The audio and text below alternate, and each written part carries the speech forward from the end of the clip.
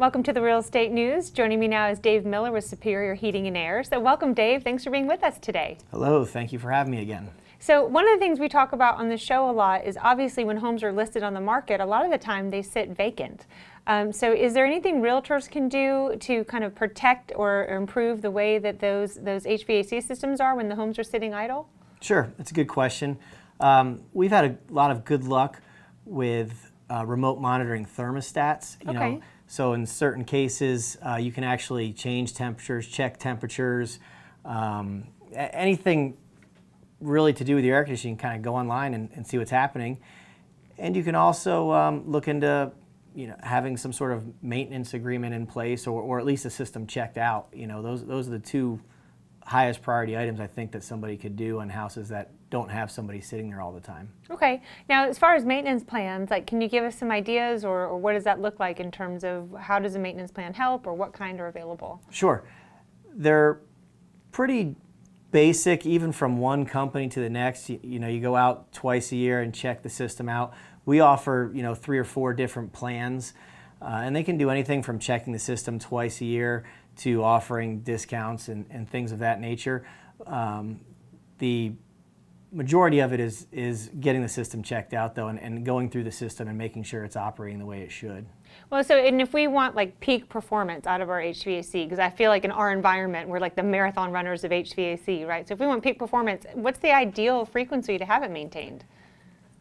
I would say twice a year is very good between the peak seasons. Okay.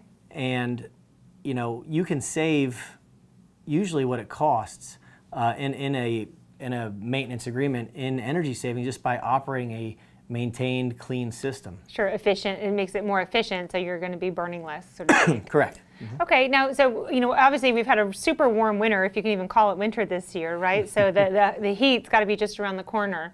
So what should we be thinking about, or what can we be doing to make sure that when the heat hits, because it usually happens overnight, that we're ready and our systems are ready?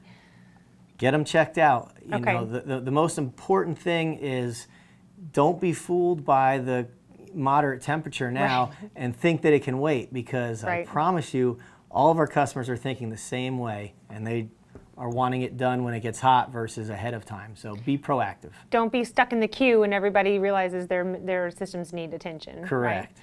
And now, what about opportunities for realtors within your company to have more opportunities to work with their HVAC systems? Just give us a call, and we'll check a system out before purchasing if they'd like to, or after a purchase.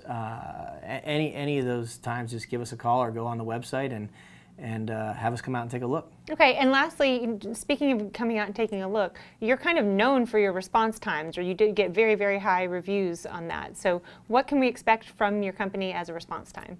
We will normally get out there the same day. Really? Sometimes within hours. Just, it depends on the day and the heat, but 9 times out of 10, we're going to be there the same day. Well, and that's definitely something that sets you apart, which is why you have such a successful business. So thank you so much for being with us today. Thanks for having me.